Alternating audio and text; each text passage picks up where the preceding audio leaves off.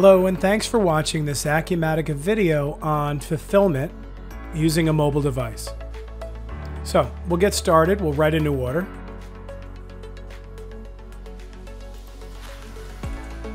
We'll pick a customer. We'll add a couple of line items. We'll do this through the wholesale warehouse.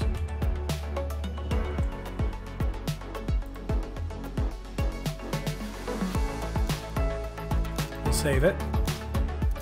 Now let's get our shipment created. So in this example, we're going to do this from process orders, where we can select and create all of our shipments in mass.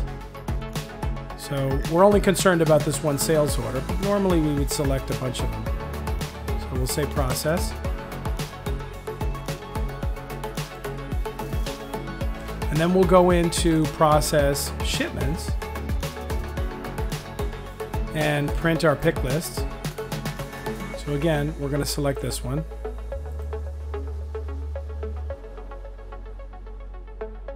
We'll print it out.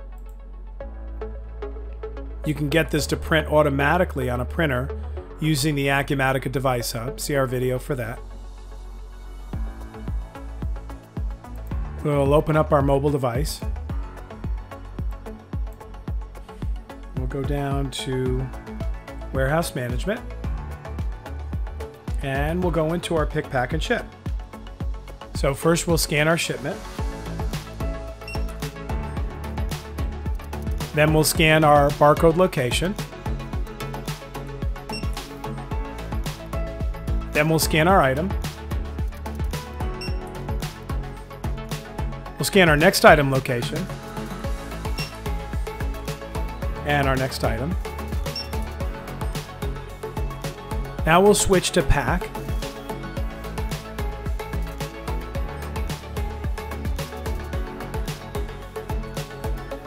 We'll scan the box we're putting it in.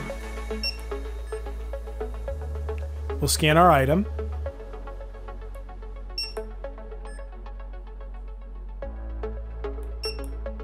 And now we can confirm our package.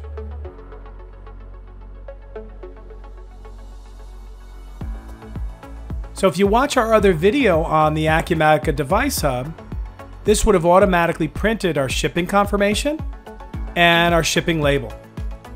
And if we go back into Acumatica, take a look at our shipment, we can see our shipment here.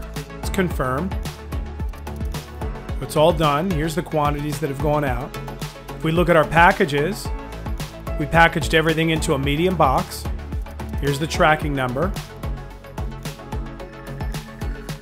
The weight in this example was automatically calculated, but we could hook up to a scale. And if we click this attachment, you can see our labels right here. And again, the Device Hub would have automatically printed this, sent it to the Zebra printer, and the shipment confirmation would have looked like this, the packing slip. So that's it. It's that easy. If you have any questions at the end of our video, please see our contact information. We'd love to talk to you. Thanks again.